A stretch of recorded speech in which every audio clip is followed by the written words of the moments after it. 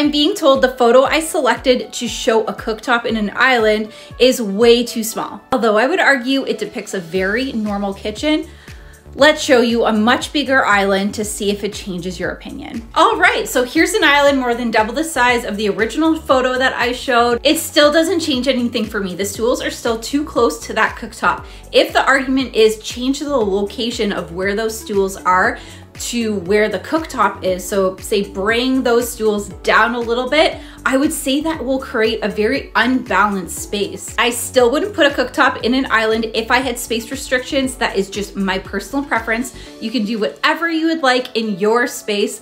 Ultimately, and how I have my kitchen right now, I have nothing in my island on the surface. It is strictly prep, entertaining, completely clean of anything.